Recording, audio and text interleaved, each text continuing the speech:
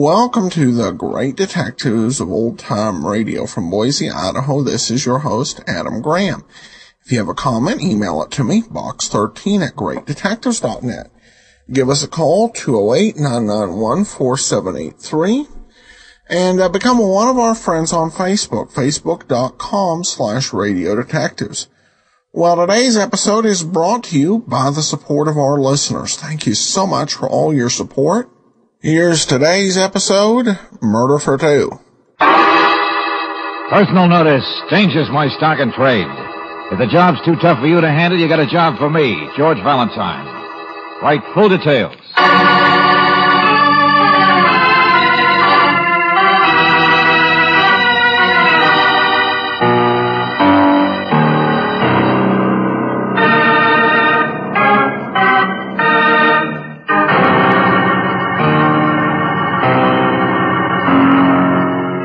Standard Oil Company of California, on behalf of independent Chevron gas stations and standard stations throughout the West, invite you to Let George Do It.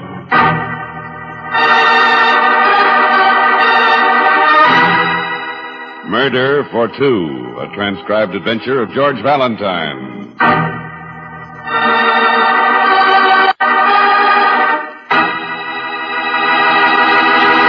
Dear Mr. Valentine, my sister Ruth Jennings needs your help desperately. I tried to get her to write you herself, but she's too upset, and she has reason to be. Her life is being threatened, Mr. Valentine, and she's helpless to do anything about it. Please don't tell us to call the police, because they and the courts have done all they can. Please come to see us after my husband has gone to work tomorrow morning, anytime after 7 o'clock. I don't know what you charge, but I'm enclosing a money order so you'll know how badly we need help. Sincerely, Eunice James.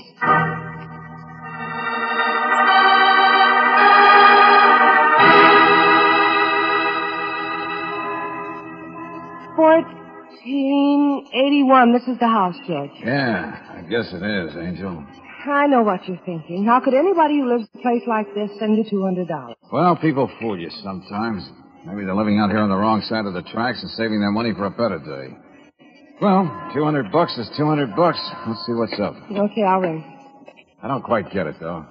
You said in a letter that the police and the courts have done all they can. Well, at least that makes it sound legitimate, doesn't it? Oh, I suppose it's legitimate, all right, but... All right, what do you want? Well, Valentine. Lieutenant Johnson, what are you doing here? I might ask you the same. And you might get an answer. I have a client living here. Name of? Ruth Jennings.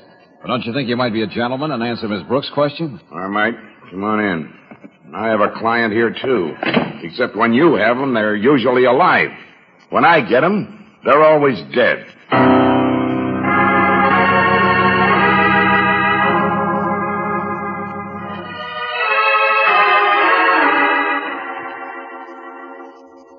Mrs. James, I know you've told Lieutenant Johnson everything you can, but I figure I might be helped, too. After all, you sent for me. So, would you tell us just what happened? It was about 8 o'clock this morning. I heard little Emmy, that's Ruth's baby. I heard Emmy crying, and I wondered why Ruth hadn't got a bottle. I went into the room, and... That's when you found your sister had been killed? Yes, the baby was in the bassinet, and she was there in her bed, and there was blood all over. I went to her, but I knew it was too late. Tell me, Mrs. James, didn't you hear a shot at any time? No, I don't think so. Sometime during the night, I heard something that sounded like a car backfiring, but I didn't think anything of it. I went right back to sleep. And was your husband here? I didn't call him. He was in his bed. It was dark, and... Please don't suspect Bert. He'd never do a thing like that. Mrs. James, in your letter, you said your sister's life was being threatened. Somebody wanted to kill her. Who? Her husband, that's who. They're divorced. He wanted the baby, He said if she didn't give him the baby, he'd kill her, and he did. Mm-hmm. And were your sister and your husband on good terms? Of course. Oh, Bert was always telling Ruth to get a place of her own so we could have our privacy. But he's a very calm man. Yes, I understand, Mrs. James. Now, Lieutenant Johnson tells me the shotgun that killed your sister was found at the foot of her bed. Did your husband own a shotgun? No, he didn't. He didn't even like hunting. Did your brother-in-law own one? Oh, I'm sure he did. He was quite a hunter. He used to go out in the desert all the time to shoot rabbits. What's the husband's name, Mrs. James? It's Lou. Lou Jennings. Where does he live? We don't know that. All we know is that he works at a lunchroom on Barton Avenue. Nick's All-Night Cafe, it's called. Do you have the address of the place? No, we don't. We weren't interested. Ruth was trying to get Lou out of her life entirely. Yes, I understand. But you feel very sure that... Valentine. Yes, Lieutenant? Come on out here. I want to talk. Okay. Thank you, Mrs. James. We'll see what we can do. Brooksy? All right, George. Goodbye, Mrs. James. Goodbye, Mr. Valentine. Any leads, Johnson? Any fingerprints on that shotgun? No. What time was she killed? Doc says somewhere around midnight. Now, look, Valentine, I realize you had a client, but your client is dead, murdered. So you don't have a job anymore.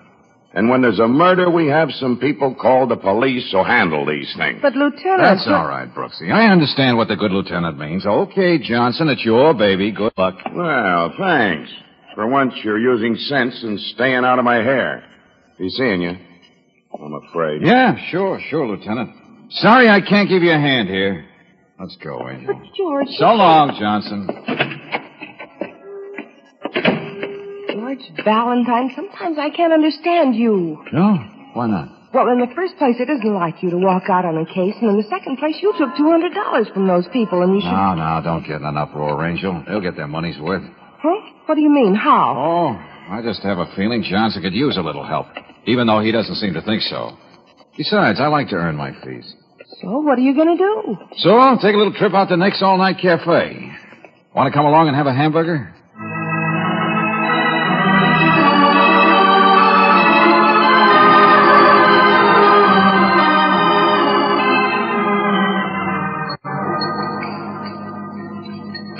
Hello? You are the people who want to see me? Yeah, you're the owner of this cafe? That's right. I'm Nick. My name is Valentine. And, Nick, this is Miss Brooks. Hello, Miss Brooks. How do you do? What can I do for you? Well, you have a man by the name of Jennings, Lou Jennings. He's working here, huh? Sure, that's right. Well, we'd like to talk to him, Nick. Oh, I'm sorry, but this is not possible right now. Jennings, he's on nights. He works from 6 in the evening to 6 in the morning. Uh-huh. Did he work last night? Oh, sure. Did he leave here any time during those 12 hours? No. No, I don't think so. Why you look for him? He's, connected with something that happened last night, Nick. Say, tell me, was there any time that he might have left before 6 o'clock this morning without your knowing? No. Only during the time I take my wife home. About 12 o'clock. She helps. How long were you gone then, Nick? I don't know.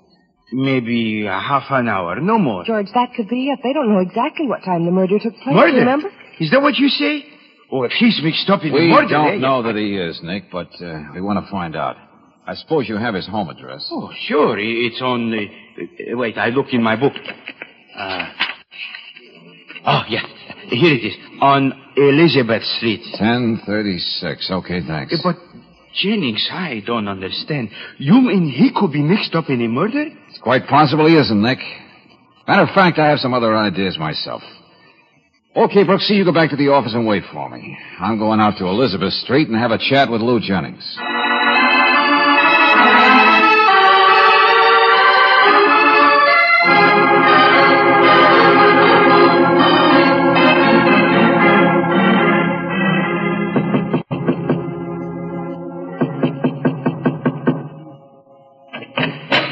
Yes? Hello, Lou Jennings.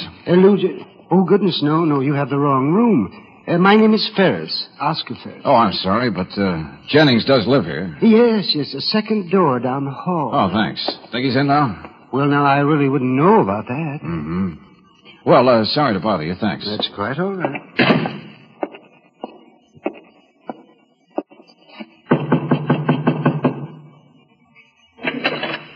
Yeah? Lou Jennings? Yeah, that's right. Mind if I come in? No, wait a minute. Look, what... Thanks. My name's Valentine.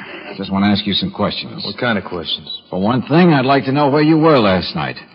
All last night. What do you want to know for? Want it straight?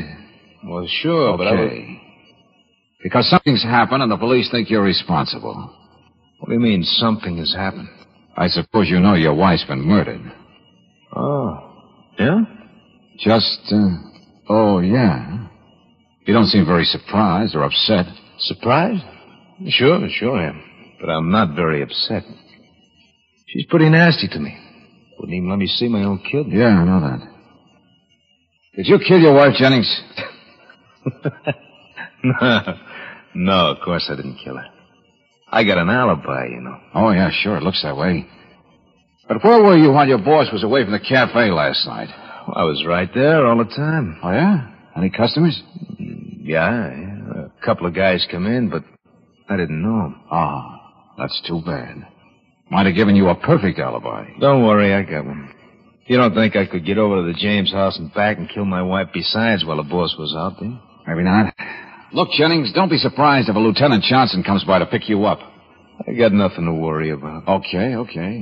And since you didn't kill her, got any ideas who did? No. What would I know? Unless that dirty brother-in-law of hers... Say, Lou, I got a good way to get rid of those... Oh, I didn't know there was anybody here. It's all right, James. All right, come on in. This is Jim Grayson, Mr. Valentine, another hash slinger. Lives in the next room. We both work nights. Valentine is kind of a private eye or something, Jim. Private eye? Well, what... He tells me my wife was killed last night. Ruth? Gosh. She what? Yeah. Somebody didn't like her and just bumped her off, I guess. You, think I'm crying? No, I know how you felt about Ruth. All right, gentlemen, all right. I'm afraid I have to go. I just can't stand your grief. And, give my regards to Lieutenant Johnson, will you, Jennings?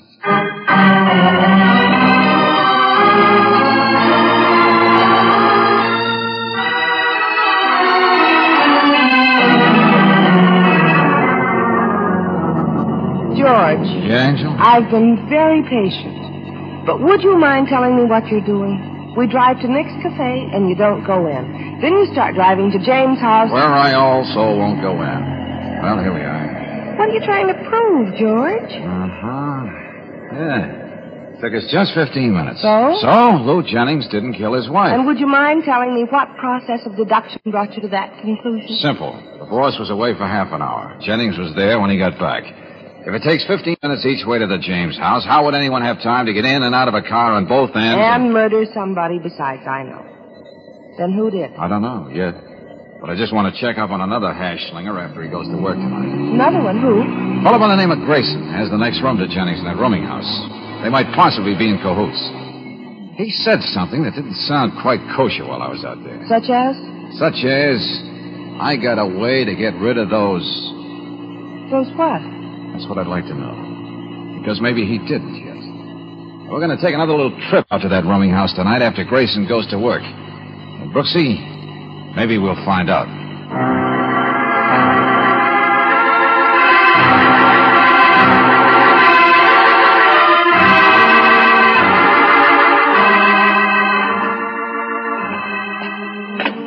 Well, that was easy enough, George. Don't any rooming houses ever lock their doors? I guess not, Angel. Well, this is Jennings' room. The next one is Grayson's. For the moment, one of my two candidates. But whatever he'd found a way to get rid of, maybe he did. And maybe he didn't. No light under the door, so he's out all right. Here we go. Must be a light switch someplace. Well, here it is. I always feel like a criminal when we walk into somebody's house. And George, what? Yeah. It's Jim Grayson, all right.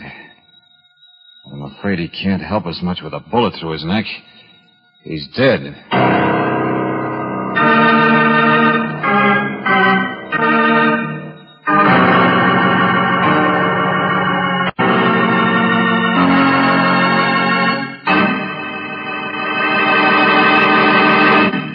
We'll return to tonight's adventure of George Valentine in just a moment.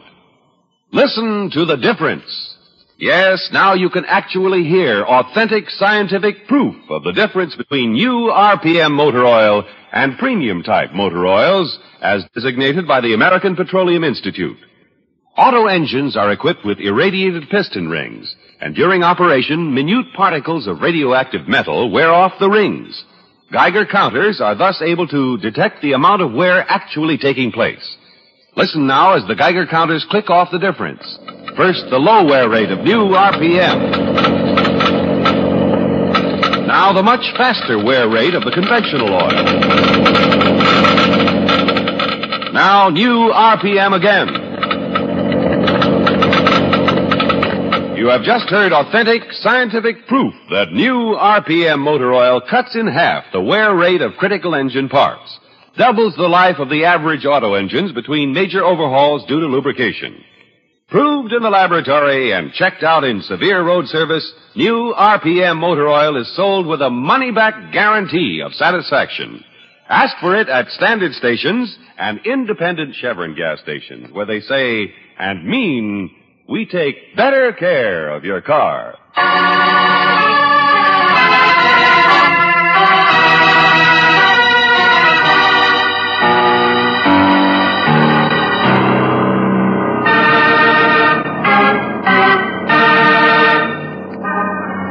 A man murders his wife, or so the police think.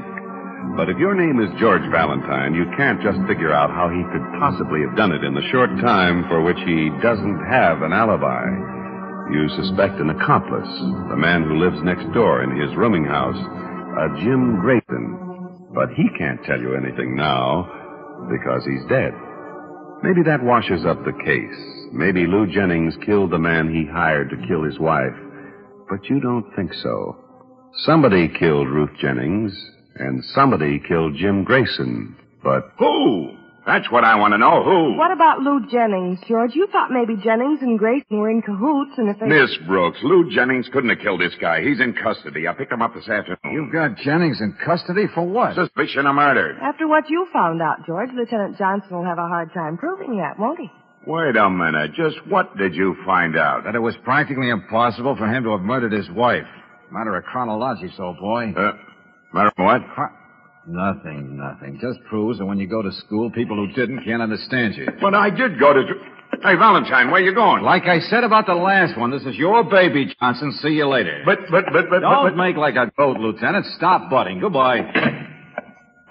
George. Yeah, Angel. You didn't have to be quite so disagreeable to Lieutenant Johnson, did you? He's been nice to you. Yeah? When? Mention once. I can't. But the stairs are the other way, George. Why are we going... Just a neighborly call, that's all. You know who lives in this room? By name only, this afternoon. Timid little character by the name of Oscar Ferris. What are you trying... Yes? How do you do, sir? Oh, how do you do? Oh, you're the man who was here before. Yeah, that's right. My name's Valentine, and this is Miss Brooks. Mind if we come in? Well, what can I say? But I don't understand. Just wanted to ask you a question or two, that's all. Like, did you hear a commotion in the next room any time this afternoon? Oh, goodness, no. Was there one? You've been in your room here for the past few hours? Yes, of course. You know the man who lives in the next room? Oh, yes, just a fellow by the name of Grayson. Rather a nice chap, I think. He was a nice chap, you mean? What's that? I'm afraid I Mr. don't... Grayson is dead. Dead? Why, he seems such a healthy sort of man. I can't understand. What's your business, Mr. Ferris? Me? Well, I'm retired, so I don't really have any business anymore. I devote most of my time to church work. I teach Sunday school, you know, that sort of thing. Mm-hmm. Well, I'm just surprised that you didn't hear all the noise in the next room. The police have been there for quite a while. Police? But why in the world would the police be interested in Mr. Grayson? Well, I guess they wouldn't if he'd died a normal death, Mr. Ferris. You see, he was murdered. Murdered? Oh, but oh, that's horrible. But I can't understand why I didn't hear a gun going off and right in the next room, too. No, I can't understand that either, Mr. Ferris. Oh, goodness. I wish I could be of some help. Well, perhaps you can. You know, sometimes just a little information helps the police quite a lot. You wouldn't mind going down to police headquarters with Lieutenant Johnson and telling him everything you know about Grayson, would you? And about Lou Jennings? Lou Jennings? Well, what's he got to do with all this? Maybe nothing, Mr. Ferris, but after all, he's Mr. Grayson's neighbor in the room on the other side. Oh, yes, I see. Of course, you mean Jennings might be involved in this thing some way. Where is he? He's down at headquarters already, Mr. Ferris. Oh, well, of course. I'll help all I can. Good, thanks. Hey, Brooksy, go next door and tell Lieutenant Johnson that Mr. Ferris is anxious to cooperate. We'll see you later, Ferris.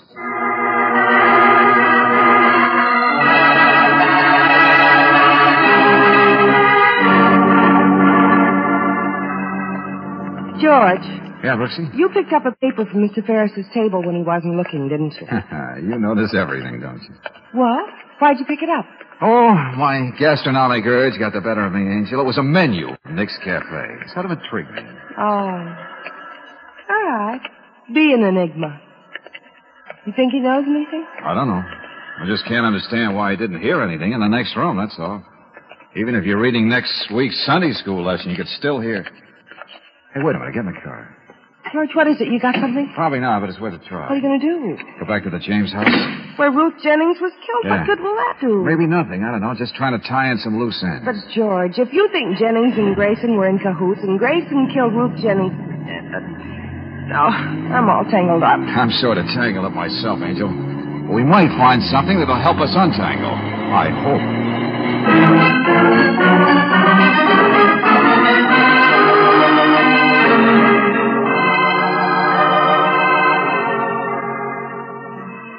I'm sorry we have to get you up at this time of night, Mrs. James. Oh, that's all right, Mr. Valentine. Lieutenant Johnson was here a while ago, too, but he left. Is your husband home now, Mrs. James? No, he isn't. He was here, but he left about 8 o'clock. He was going out to play poker with some friends of his. Well, we don't want to keep you up, but we didn't want you to be wondering what was going on. I'd just like to take a look around the back of the house, if you don't mind. Oh, I know. That's all right. Just to get one thing straight. You feel sure that the person who killed your sister came in the back door some way? Is that right? Oh, yes. I locked the door before we went to bed. But in the morning, the back door was unlocked, and Bert always goes out the front door when he leaves for work. That's a snap lock. Ah, yeah, I see, Mrs. James. Well, thank you. And don't be worried if you hear us poking around the backyard, will you? Of course not. And I do hope you can find out who killed Ruth. Well, we'll try. This way to the back door? Yes, right out there. I'll let you out and lock it after you. Unless you need me some more. No, I'm sure we won't, Mrs. James. Good night. Good night. All right, George. Would you mind telling me just what you hope to find out here? Is it... You think the murderer lives here? You think Bert James is... Please, I haven't the slightest idea. It's a shot in the dark. Well, as long as we don't get shot in the dark. Always knew there'd be some use for this pencil flashlight you gave me for Christmas, Brooksy. Well, I thought it Here might we be. are. A chicken house. I don't see... You're not going in there. Sure. And you're going to stay outside and wait for me. Outside, you. Inside, just us chickens. George. Wait right there, Angel. Be out in a minute. Please hurry, George. I don't like it. Oh, shut up. It isn't morning yet. Oh, but this is just a flashlight. It's not going to hurt you. Now, let's see. Sacks of feed. Nothing behind there except crates. It's probably a wild goose chase anyway, but... Uh-oh. Hey, it looks like blood. Uh-huh. And on the inside. Brooksy, I got something. Cut down, Brooksy. Don't let them see you. I'm coming out. Hurry, George. Come on. Keep down, Angel. We're going to get out of here. You think it's Bert? Think he's been outside the house here all the time? Could be. I don't know. Probably saw the flashlight and heard the hen setting up a row. It's fairly dark anyway. We'll make for the back of the yard. Come on. Yeah, okay, George. Take it easy now. Don't make any noise. Well, how can you help it when you... All right, stand still, you. I got you covered. George, that sounded Yeah, like... how could you mistake that voice? Okay, Johnson, we'll go peaceably. Hey, what in the name of heaven are you doing? That's Valentine, isn't it? Sure, Johnson. Brooksy gave me a flashlight for Christmas, and I was just trying it out. Look, Valentine, didn't I tell you this morning that we have some people called the police who handle these things? I know. What are you doing in that chicken house? Just being a good scout, trying to give you a helping hand, Lieutenant. Now all you have to do is find the hands that were in these blood-stained work gloves, and the hand that held this flashlight. You found those in there? Yeah, that's right, and I'm turning them over to you for evidence. Might check the prints on that flashlight, too. Now, will you do me a little favor? Yeah, what? Let's have a little party down at headquarters. Would you mind inviting 3 people in for questioning? What 3 people? Lou Jennings, if you're not still holding him. Oscar Ferris, who lives in his boarding house. And Bert James, if you can find out where he's playing poker. Valentine, are you nuts? Jennings has a perfect alibi. We've released him. Ferris is a little Sunday school teacher who wouldn't hurt a flea and... Oh. You think... Sometimes I do. I have an idea one of those 3 is going to give us a tip to 2 murders. See you at headquarters in half an hour.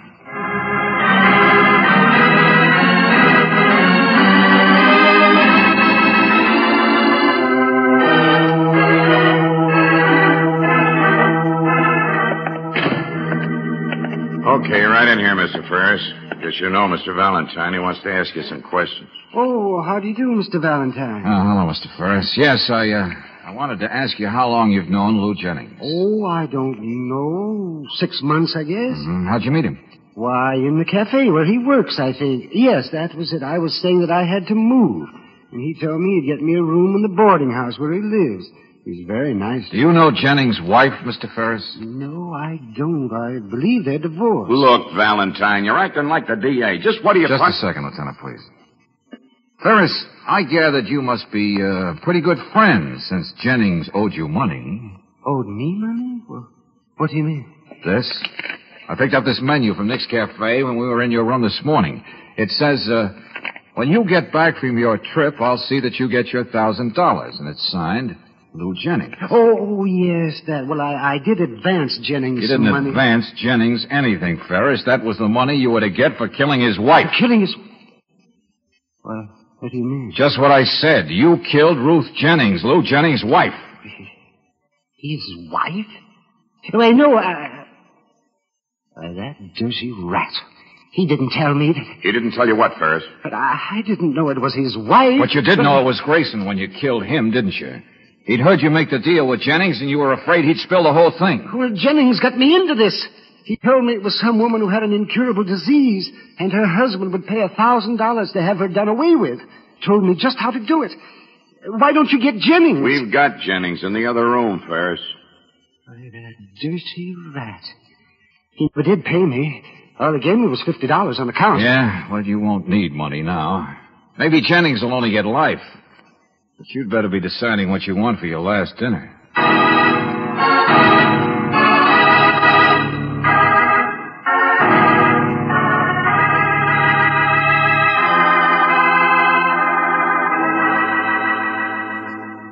George, why did you suspect Ferris in the first place? Oh, because when we asked him if he heard a commotion in the next room when Grayson was murdered, he said he hadn't heard a gun going off. Oh. I didn't say Grayson was shot. Then that note from Jennings on the back of our menu, that didn't taste good to me. Yeah, I know, but why did those things in the chicken house prove anything against Ferris? Well, he must have been a very careful guy, Brooks. He didn't want to lose anything. He forgot that inside those work gloves, he'd carefully marked OF for Oscar Ferris. Oh, but you suspected Grayson once before he was killed. What did he find a way to get rid of? Warts. Warts? Yeah, he had a bottle of stuff on his dresser with a big label. Now you can get rid of warts. Oh, big clue, huh? Yeah, big clue. Oh, look, Angel, it's all over. We've made $200. It's 2:00 in the morning. And we're 2 sleepy people, but too much. Too much what, Angel? Don't you ever remember any old popular songs, darling? 2 sleepy people, but too much in love to say... Oh. Darling, you remembered. You're wonderful.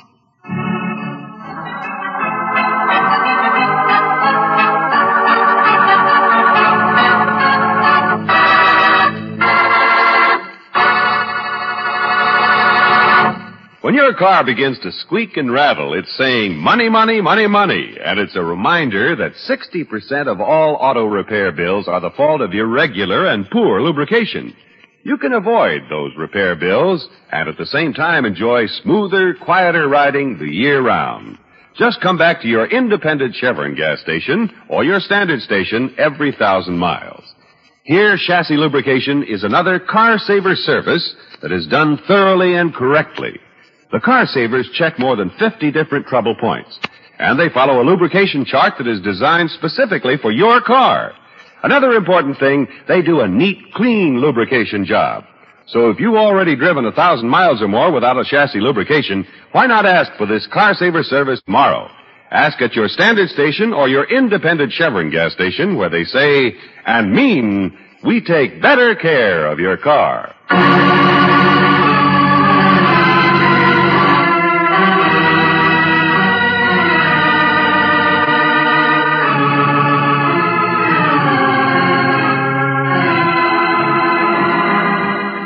Tonight's transcribed adventure of George Valentine has been brought to you by Standard Oil Company of California on behalf of independent Chevron gas stations and standard stations throughout the West.